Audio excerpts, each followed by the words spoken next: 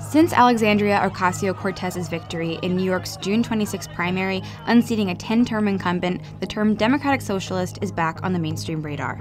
She's a member of the Democratic Socialists of America.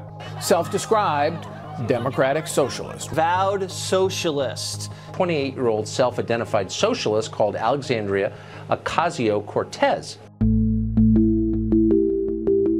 Democratic Socialists are popping up in races across the country, even winning in districts where they weren't yet on the ballot.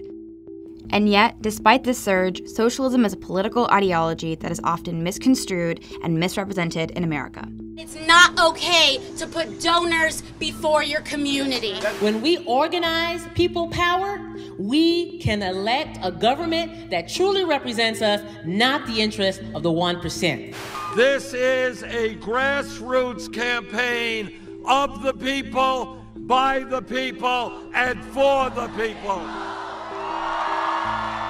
The basic principle of socialism, or at least of social democracy, is that political equality is impossible without some degree of economic equality. As a result, it's not enough just to guarantee to citizens equal rights or equal votes.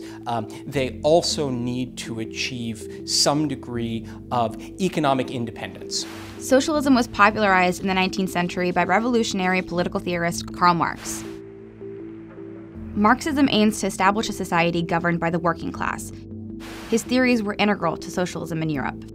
America has always been something of an outlier, and in fact, Marx has historically been much less significant for American socialists than for European socialists, and the aim was not to replace capitalism, but rather to restrain it and to ensure that the riches that capitalism produces are fairly shared among citizens. Today, I think we're seeing something that fits into that long tradition, but has its own voice. Every working class American in this country should have access to dignified health care, and no person should feel precarious or unstable in their access to housing as our economy develops. Some Democrats are afraid. We believe that, as Alexandria Ocasio-Cortez has said, in a modern, moral, and wealthy society, no American should be too poor to live. And that's, I think, basically what DSA stands for. This platform is gaining popularity, especially among young voters, who don't have the same connotations around socialism as older generations.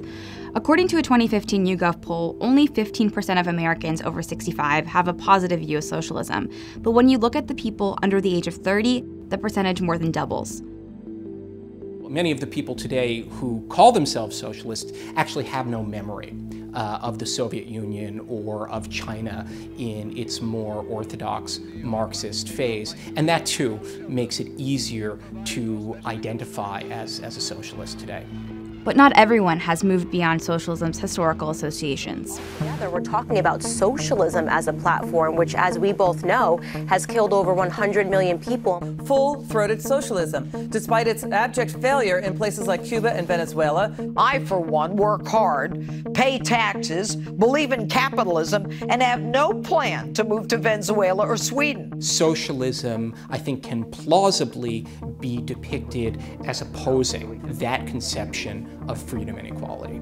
And that's the only way you can have socialism. You have to force people to take from those according to their ability and give to those according to their need. It takes a totalitarian government to make that work. Conservatives and Republicans have denounced the American welfare state since the 1940s as incipient socialism. They have trifled with that great American institution, free, private, competitive enterprise, by discouraging adherence to the principle of private ownership of property. They have established the prerequisites to a socialistic or even later a communistic state.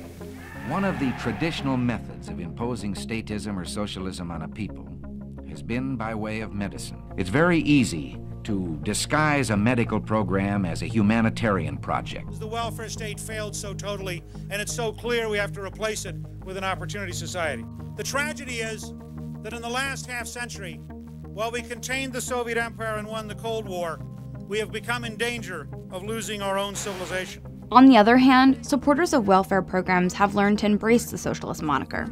I hesitate to describe what at least Bernie Sanders has offered as socialism. But I think that both Sanders and some of his supporters are making use of a distinctively American rhetorical trick which labels almost any form of social welfare provision as socialism. He's saying, in effect, if that's socialism, then I'm a socialist and you should be too.